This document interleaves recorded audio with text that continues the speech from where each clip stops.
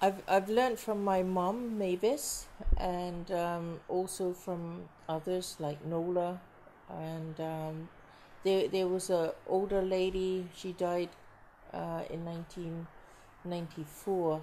Her name is Bernice Christian, and she would tell a lot of stories here when she come to visit, or when we visit her at home. And her version handed down from her generation, from the Youngs, and also she is a Christian by marriage as well.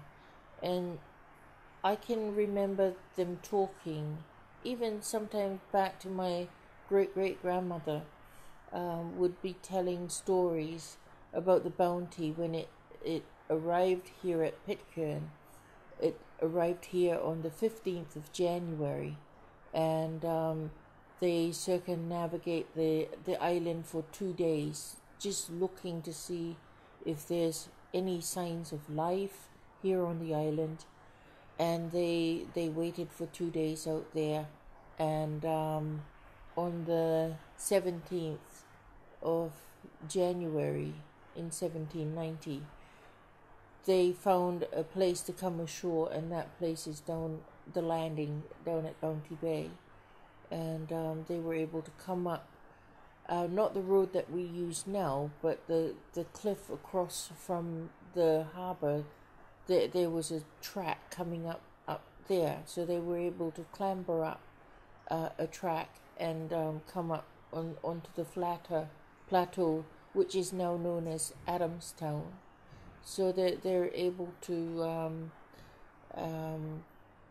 see what they can do, and set up a little village here in Adamstown. So that's what I've heard from my great grandmother and from Bernice Christian. The story is that they came out of England and went to Tahiti to get the uru, the breadfruit, to take to the West Indies, try and get the plant of the uru, and to take it there.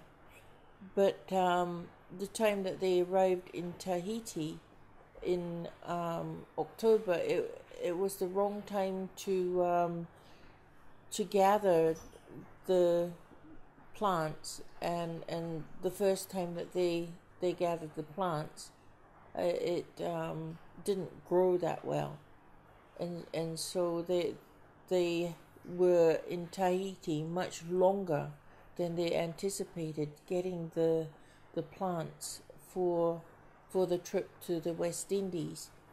By then, with the Englishmen coming into Tahiti, and the people, especially the women, they see the women with their partially naked, and of course, well, you know what you men are, they became very excited. The clothing that the Polynesians wear, the Tahitians, the clothing that they wear is tapa cloth, and once tapa is wet in the sea, it falls apart. So of course, they got excited when they see this beautiful maiden come out of the water and all her clothes have washed away. That's my version, and that's some of the stories I've been told. And so they form their tayu. Their tayu is the friend.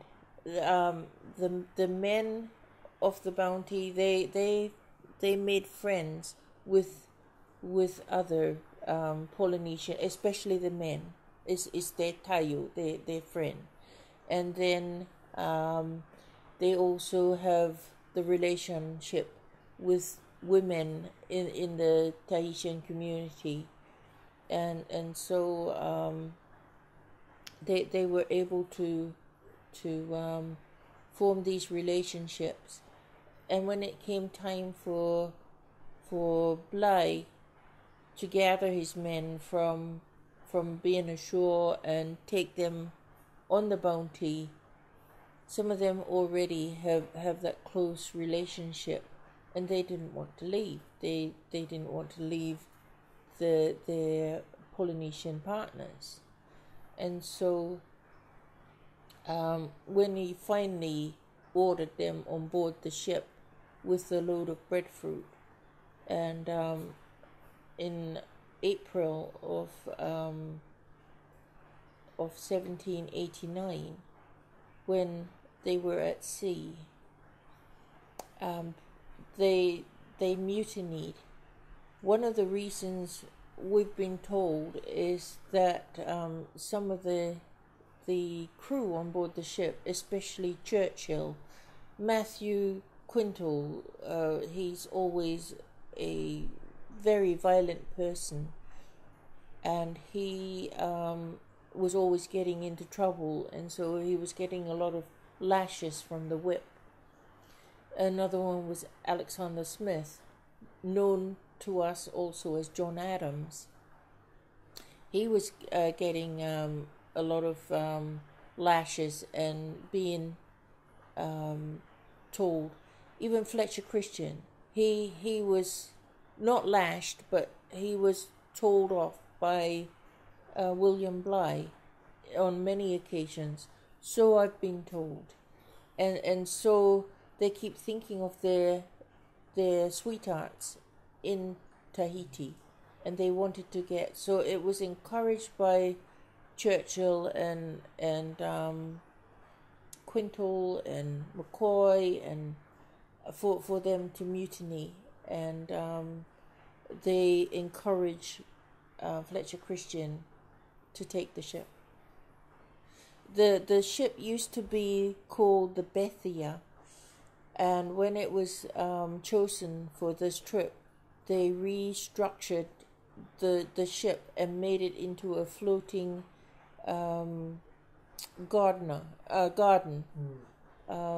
And so that's why the Bounty Bell doesn't have the name Bounty inscribed on it, because of it being named the Bethia, and they didn't have the time to do it before she sailed for Tahiti. And I've heard say, and I've read it in a few books, that when they finally got the breadfruit to grow in where they were taking it, the slaves didn't like it anyway. Bligh must have known too how to handle the ship, and his men, although he was very strict, he made sure that they danced to the fiddler. He had the fiddler who would play, and they would dance for physical exercise, and also he encouraged them to have the lime juice, the lemon, to prevent scurvy, and actually none of them died because a lack of his leadership with the health. Yeah, he made sure that they were healthy. Some of the sailors on board, not the officers, not people in the rank of Edward Young and Fletcher Christian. Some of the people on board, they didn't really go willingly. They were taken on board the ship before it sailed, and so when it sailed away, they couldn't come back. That's what I've heard. Not all of them. Some of them have wanted to join the Bounty because already, they've heard about Tahiti and they want to go and see for themselves. They heard about the generosity of the islanders on Tahiti and in what we call now French Polynesia. Well, I've growing up, I really didn't know, it wasn't really told what the Bounty did, after the mutiny and after they went back to Tahiti, and the men picked up, they were able to get their women. Fletcher Christian and Mauatua, they got married. Before they came back on the Bounty. But I've learnt through others, especially a friend of mine who have researched quite a bit in the Tahitian history, a little bit about after the Bounty, and it was told to me, and I've also read in some other writings or whatever I can find. But after they left Matavai Bay for the last time, on board was not just Tahitians. The story has always been told it's Tahitians and Englishmen. Okay, it's not just Tahitians. There are chief's son from Raiatea. One of the women, she's from Huahine, Tu'ufaiti. She is from Huahine. And there are Mauatua is from King Hirihiri. She's from the royalty when she married Fletcher Christian. Yeah. Her other name is known as Maimiti. Yeah, that's a most famous name that she knows, is known by. So we have Tahitian women. We have on board there was 6 Polynesians.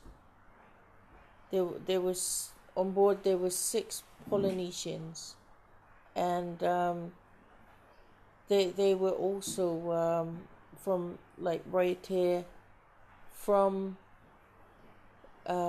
Tahiti in the Arawa region, and different areas of Tahiti, because there were so many tribes. And then when they left Tahiti, they went to Tubuai and landed on Tubuai, and they were there for some time before they came to Pitcairn. I think they were there for at least a good year in Tubuai, but they didn't get along with the Tubuaians. But when they left Tubuai, the chief's son was able, Te.A.Z, he was able to come with his wife, Tina Fonia. So they were able to come from Tubuai on the Bounty, and was able to come when they were searching for Pitcairn. Everybody points at Fletcher Christian being the one who would navigate them to Pitcairn. On board they have the chief's son from Tubuai, as well as a chief's son from Raiatea. These people are navigators. They knew that Hitia'o River exists. That is the name of this island before the British named it after Major Pitcairn. And so they knew Hitia'o River, which means the land far away, is here. They know where to come. And then when Christian realized with the map he had, and when they were searching for it, and that's when they realized that Pitcairn has been plotted in the navigational map in the wrong latitude and longitude. So when they found Pitcairn here, they knew they were safe for a little while, because they knew in Tubuai they weren't safe. With the fort that they built, and the Polynesians there would have killed them eventually. And then when they found Pitcairn, they realized this was it. But still, they didn't realize, that they can stay here with the bounty out there and be safe. So that's why they decided to take what they can, because they need the sales. They need that to help put up the first homes. They need the nails. And one of the reasons they burned the ship was to get the nails so that they can build the homes. And that's why some of the older homes that was here before have got bounty nails to hold it together. As I understand, and the story that I believe is that because the nationality of the English, the whites on board the Bounty, is a mixture as well. They're not all from Britain. Isaac Martin is from the USA. There's the Scottish. There's Edward Young is from St. Kitts in the West Indies. So there is a mixture. Fletcher Christian is from the Isle of Man. Edward Young is from St. Kitts, West Indies.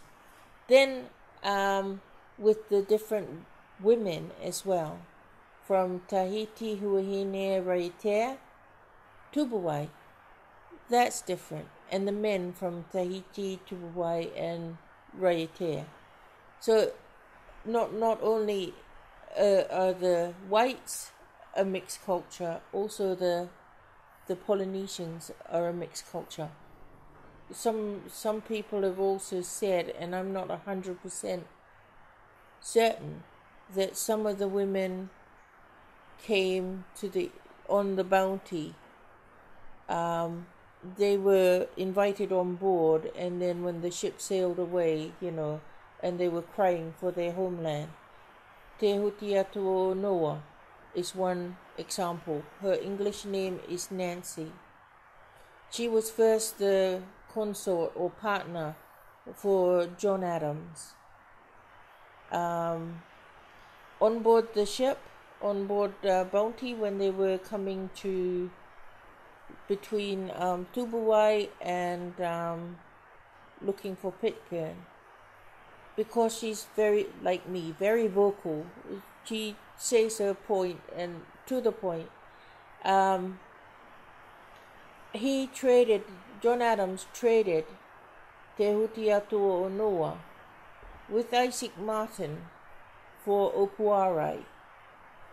And unfortunately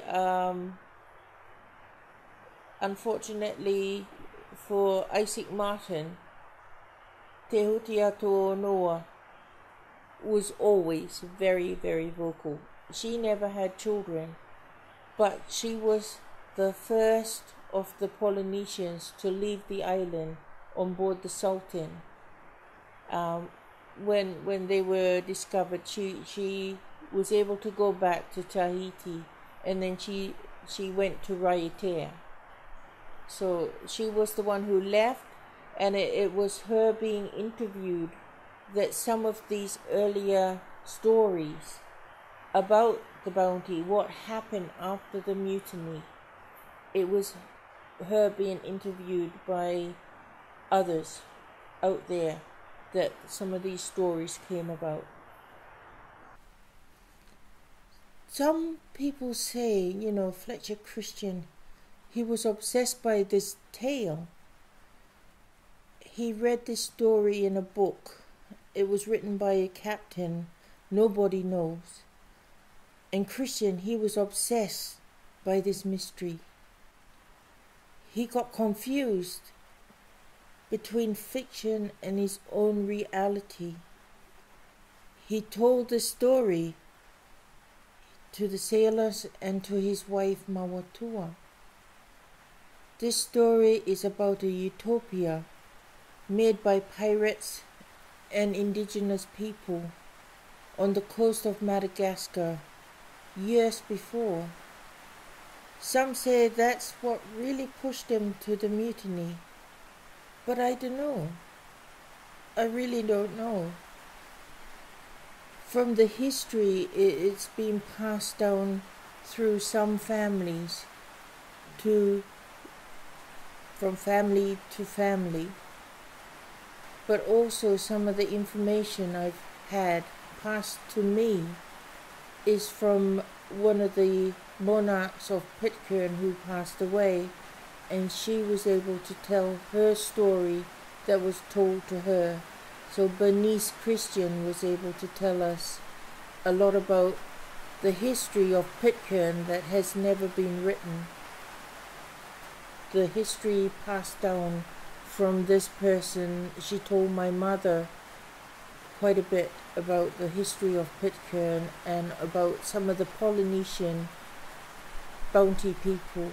But some say Fletcher Christian, he was obsessed by this tale. And he read this story in a book written by a captain who nobody know. And Christian was so obsessed by the mystery, he got confused and the fiction of his own reality. He told the story sometimes to sailors and to his wife Mawatua. This story about the utopia made by pirates and indigenous people on the coast of Madagascar many years ago.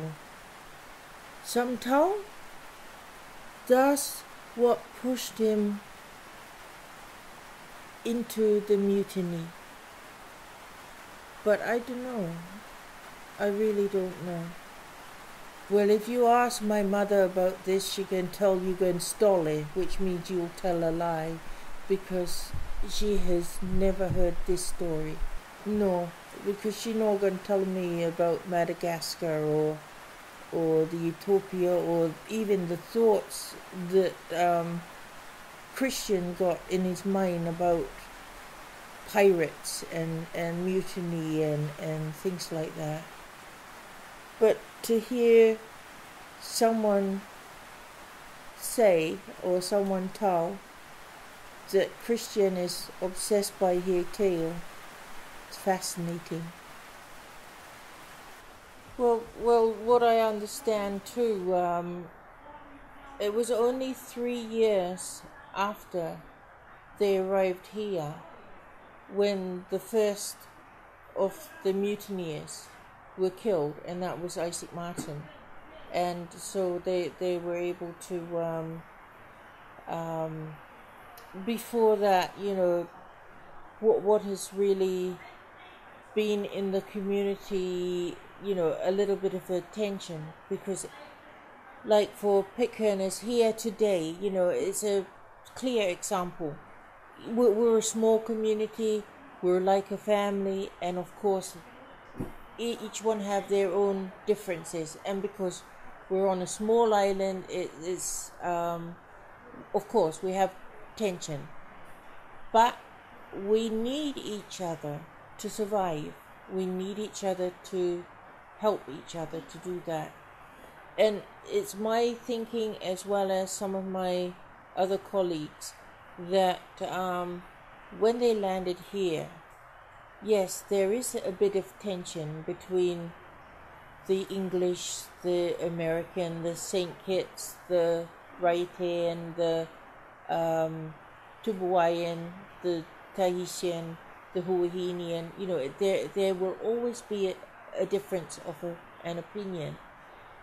It also didn't help because Matthew Quinto and William McCoy, I've got it right, William McCoy and Matthew Quinto, they brewed up this grog from the root of the roti, and so they were able to ferment this alcohol and make their own moonshine, which is quite potent. And so McCoy, you know, he became obsessed with brewing, as well as he drank a lot, and he was so depressed that he jumped off the cliff. He tied a stone around his neck and he went off the cliff just before you go up to Fletcher Christian's cave. And Matthew Quintal was being a violent man, but also with alcohol in his system. He was so furious with his wife, Tevaura, because she went fishing and she didn't catch enough fish for him to eat. He was so violent that he bit off one of her ears. But then, the tension started, and it got to where the women took charge, and they all went out to Outer Valley, and they built a fort, and the women moved in there. They were like Tehutia Tuonoa. She was like the leader of the women. Her and Mawatua, they were the leader of the women, and they took them into the fort, and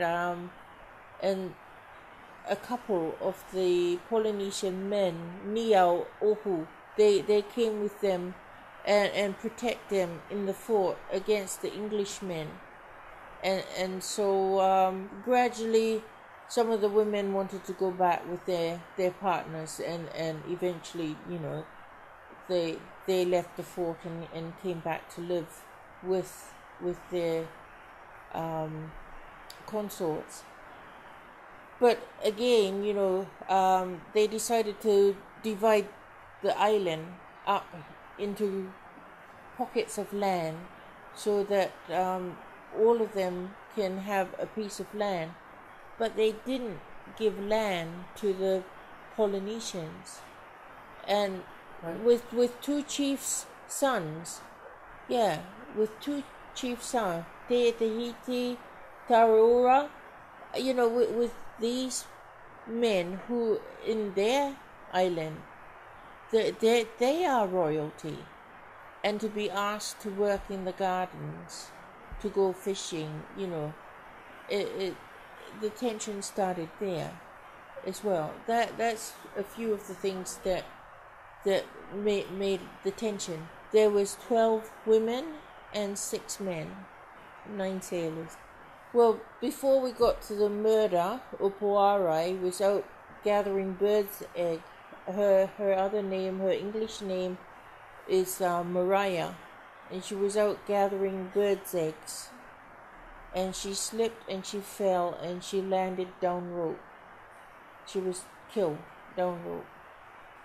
And so John Williams wanted another wife, and so he went and he wanted Tina Fornia, who is the Tubuwayan.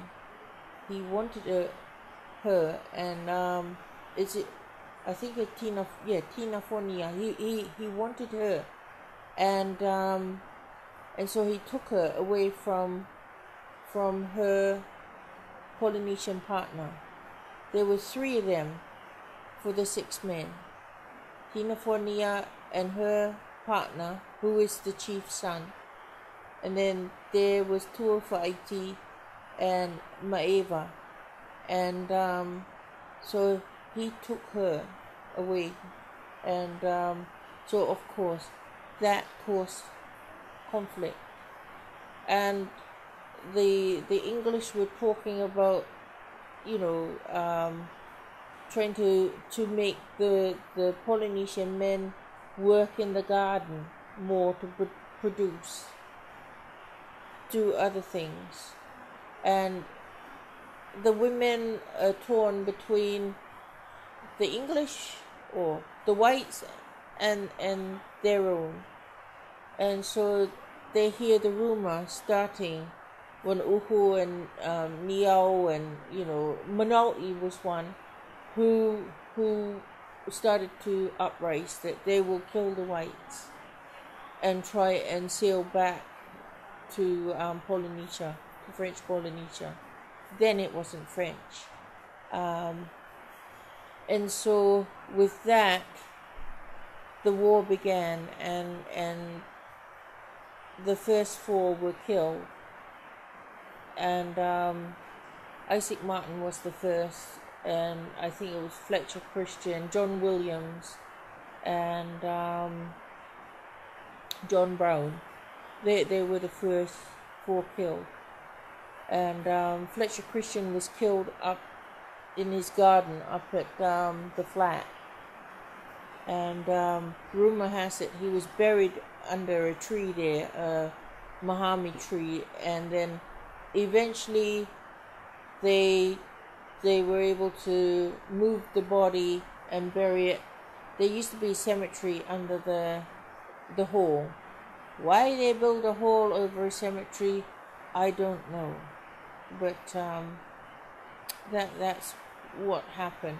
It's sort of been instilled in the Pitcairn Islanders not to talk about it.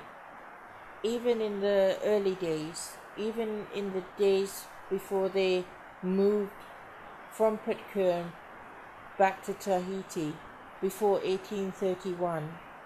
And so some of the facts are just, we don't know exactly what happened. It's just some of the stuff that has been passed down through the generations of what actually happened before the population grew to be too much. Some of these accounts are what Tehotiatua Onoa spoke to the press when she left Pitcairn on the Sultan and went back to Tahiti, about the first 4 men who were killed, and some of it when they were discovered, and John Adams was able to tell some of his story, and a few things are a little bit of a conflict. And the children of the Bounty, they were trying to preserve some of the stories, but they also wanted to protect their monarch, who is John Adams, so that the British wouldn't take John Adams off the island and take him back to England. So the children of the Bounty tried to protect him as well. It was to the end where there was John Adams and Edward Young.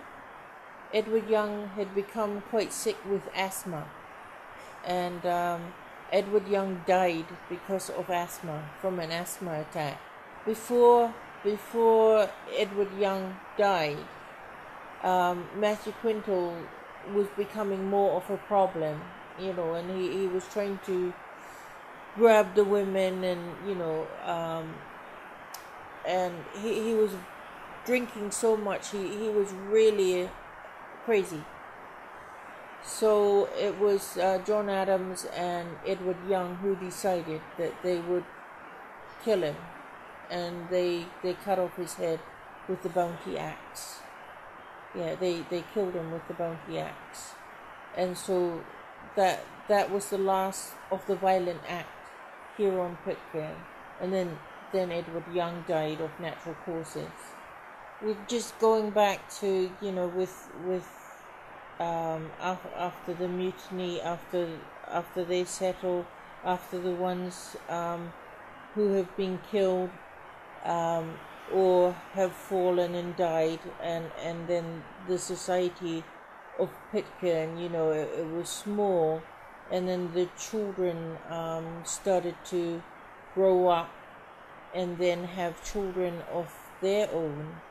And it was when John Adams realized, that he has got a small community that needs guidance, and to help with that, the help he got from Edward Young to try and educate the children, and also with their Polynesian side, they've been educated anyhow to survive on an island like this, and they know the dangers of of living on an island like this, and they know what to eat, they know what to gather, they know the seasons, they know that water can be very scarce, and all of that has been in our DNA. It has come from there. It has come from the children of the bounty, their teachings. The language came from the children of the bounty. It's a mixture of English, it's a mixture of West Indies, it's a mixture of Huahinian, of Tahitian, of Tubuayan. It's all that mixture that have created this language we call Pitcairn. And now the Norfolk Islanders have called it their Norfolk language, which originated from the children of the bounty. From them, it's been passed down how to survive on this island, and also from the violence, of turning this place into a very peaceful, loving place. And for that, I am grateful as a descendant that some of their teachings have been passed down to my great grandparents, down to my parents, and they have taught me how to live and survive on our beautiful island.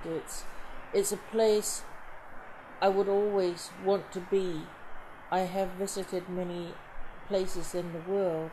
Pitcairn is my home, and you take the Pitcairn out of me, I would say I'm nobody, because this is what makes me creative.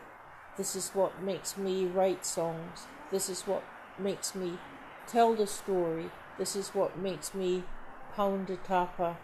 And it also have turned me where I go back and try and make the same style of weaving that my foremothers have done.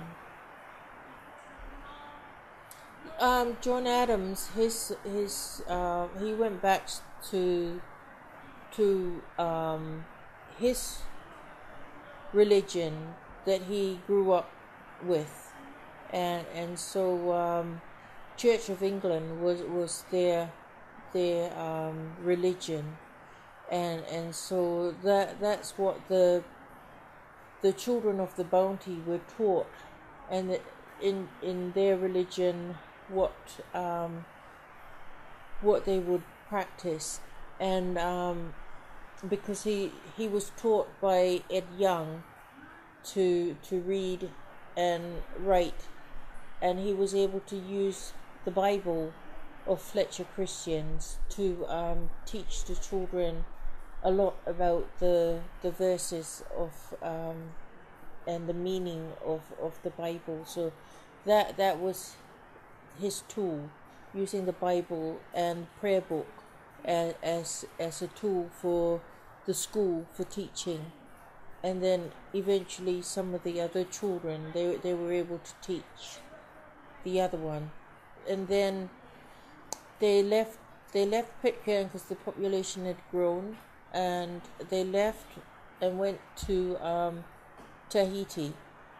In downtown Papeete, there's a house. I saw it in February. This house was given to the Pitcairn Islanders by Queen Premier, so that they can live there, have a place for them to live. In Arua, there is a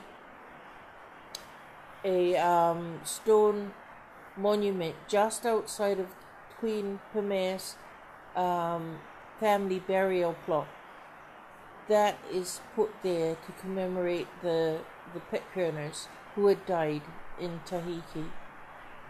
They didn't like it in Tahiti, and even some of the Polynesian women came back, like Mawatua, who was born in Tahiti. She came back to the island after their short stay in Tahiti. One of the reasons they didn't like it, they became very sick, with all the influenza, all the things that was going on there in Tahiti. They came back, their homes were ransacked by shipwrecked sailors who had shipwrecked on Oinu Island, who have come here and have used some of the houses and of course the precious bounty nails to make a ship for them to, or a bigger boat for them to go off the island.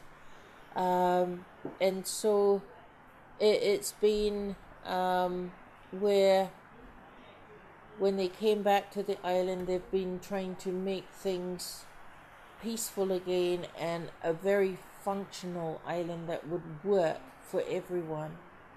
And then all of a sudden, this Joshua Hill, he came in and became almost like a dictator, and started to change their way of lifestyle. The teaching in the school was different, and they have to do this and that, and he almost dictated that the islanders have to be working for him. Everything is for him, and so by then a lot of ships have been coming back and forth, passing through Pitcairn, stopping. The bounty story is out there, and they're able to some of the Pitcairners have been able to travel, even as far as England and America, and have been doing their stories and stuff like that. So when the Pitcairners starting to feel the pressure of outside influence from Joshua Hill, they were able to write to the authorities in England and ask for help.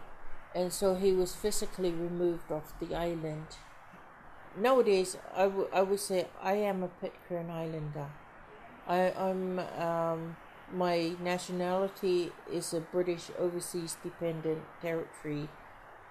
I'll have to say yes, the nationality is British, but I am a Pitcairn Islander, and I feel pretty strong. I don't feel like I'm a British citizen, like in Britain itself, because of Joshua Hill and others who have started to do the same, who have come onto the island.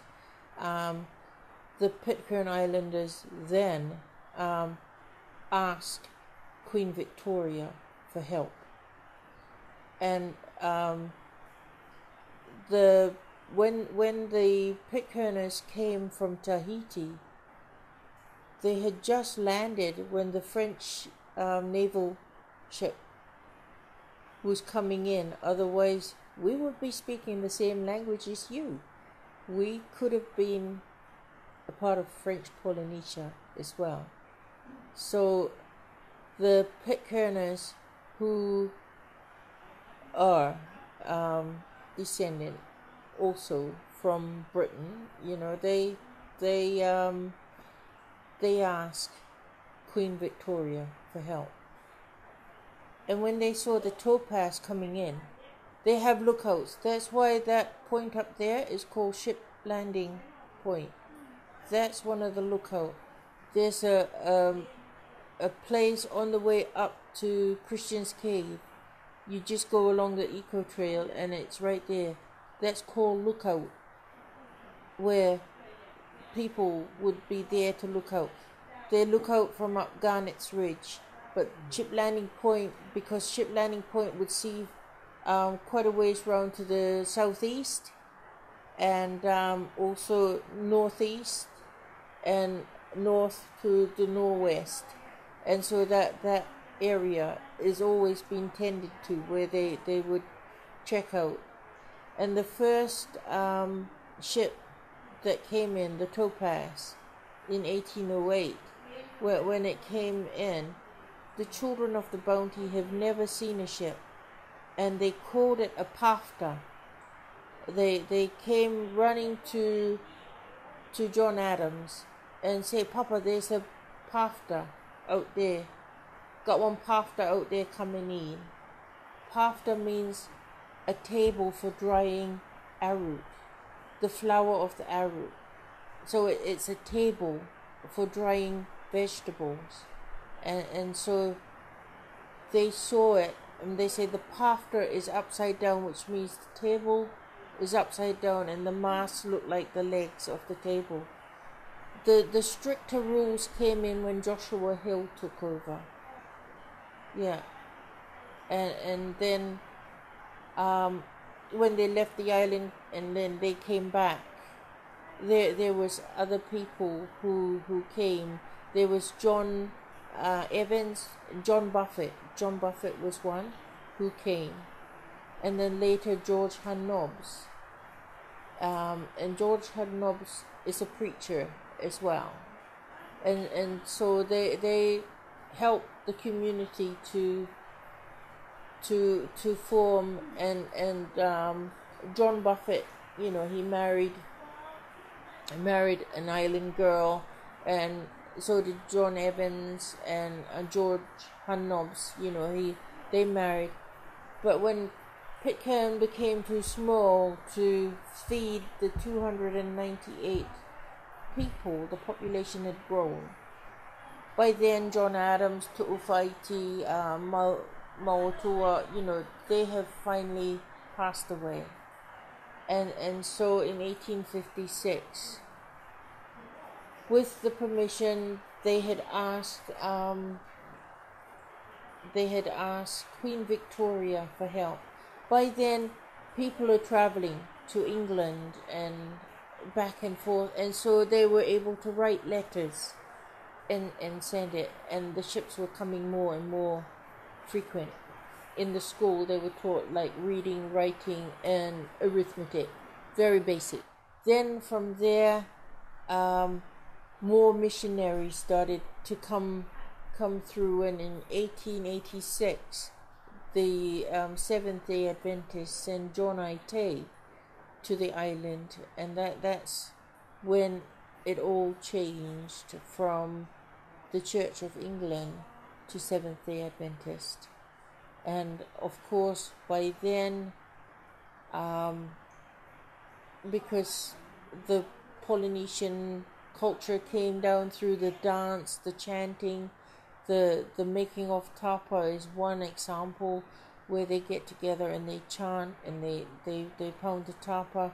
The celebrations of Bounty Day on the 23rd of January started in 1791. The women decided they were going to celebrate the Bounty Day every year. It's been done since 1791. All the dancing, the chanting has been wiped out by the missionaries. And the other side of our Polynesian culture, the mana, the gods, all that has been taboo for us. Yeah. But some of us believe. Some of us believe the Marais, or we call it Malay. It's our spirits, our Tapunas spirits are still with us. We still believe, well, I believe a lot of them would look at me and say, oh, it's a lot of hue. But yeah, I believe, because some places here, if I'm here, I can still feel the spirit. It's the same the very first time I picked up Mauatua's the beater of the tapa cloth. The very first time, because I had packed it away in the shed, and I was so scared to lose it. I had packed it away, and I had only used my that I had made from wood. But then I had taught the children how to make tapa. And 3 years ago, we held the first exhibition here in the hall. Exhibition ever in art. here in the hall, and I went into the shed in the place I had locked away this two beautiful and I took it out and I placed it in the middle of the hall on the table on a piece of tapa that Kimiora had made, that Tarika had made, that Bradley had made, and I put it there. And one day I was out here pounding away, and I picked up this and shall I use it, shall I not? Shall I use it, shall I not? And I picked it up, and I had this gorgeous smile on my face. Must be gorgeous. I looked at Mum and she said, it's different. I said, yes. And I feel as though Mawatua is telling me to use it. So I was so excited that I told my grandniece Tarika, she is a believer of making tapa. I said, come and do one for you. And she pounded one for her using Mawatua's and that's the sort of feeling, yes, the spirits of our tupuna is still with us. Art means expressing the spirit of Hitia or River, the spirit of Pitcairn. I'm just a tool. It's just me expressing the life of Pitcairn. Looking at other people's art, I have an appreciation of how they would look at certain things they are doing, certain music that they're trying to express, and I really admire and enjoy a broad variety of the different arts, and but I'm always very conscious of the artwork that people express using things closer to nature. That those are the favorite types of art I do, but I do admire the modern art as well. So I've got a very broad imagination for everyone. The artwork that I saw in Rotterdam, the artwork I saw in Switzerland, in Hawaii, in the States, in New Zealand, in Tahiti, all in Japan, all these different artwork, it really inspired me to work with what I have here, and it makes me appreciate who I am by looking at other people, by listening to some of the music, listening to the words of some of the songs, watching some of the artwork that's made by filmmaking and things like that. It is a very broad spectrum, but it really makes me appreciate life more. Quite often I would be like in Auckland, in New Zealand, I probably just walking down the road and I see somebody has put something in their front yard, and it could be just a compilation of logs and rocks and stuff like that, but the perspective of looking at this, it could be somebody just dumped something, but I can see, oh yeah, there's a dog in there, or there's a lizard in there, or something like that, and that's the type of stuff that really gets my attention. But I do appreciate going to museums, to art galleries, to private art exhibitions, and seeing things. One of the ones that really struck me was an art exhibition in New Zealand that I went to, and it's all garbage. It's just people had picked up garbage, and it's just the way that they put it together, and so that was fascinating for me, and I really enjoyed, and I spent with my friend a few hours just wandering around looking at junk, looking at garbage, but it's the way it's done, it's fascinating. Yeah. One thing that you can take away with you is that we are still a caring community, and it is in our DNA, it'll always come, but to take away the spirit of Pitcairn, and I don't know how else to express it, but it's difficult for me to say what you can take away from Pitcairn, but I just hope that you have enjoyed and have experienced not only the taste of Pitcairn, but how we are, and how we survive all these years, and we are willing to fight, and maybe that's a strong word, but to keep going on, to make sure that Pitcairn is still here. Hitia o River still lives, and we welcome anyone who wants to come and visit, and even to live